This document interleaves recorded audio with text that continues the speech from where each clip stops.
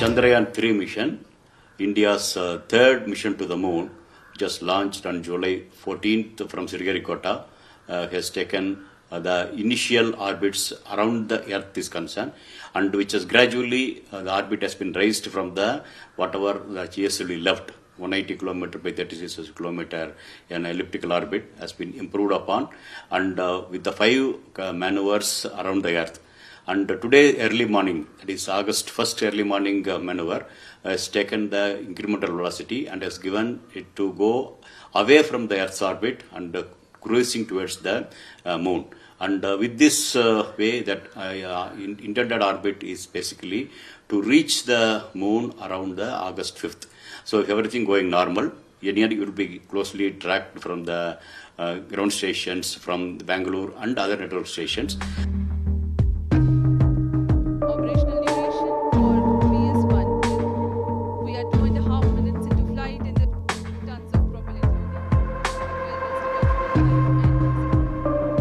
PS2 stage is 12.8 meters long to protect the satellite. Payload fairing have been jettisoned. Second stage separated, third stage ignited.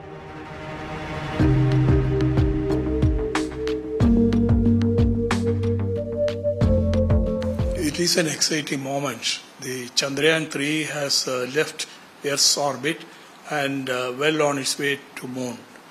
It's one of the most difficult operations. As you are aware that July 14, the GSLV Mark III launched the Chandrayaan-3 spacecraft from Sriharikota. After a series of orbit-raising operations, yesterday night the spacecraft has been put on a slingshot mode aiming at the moon.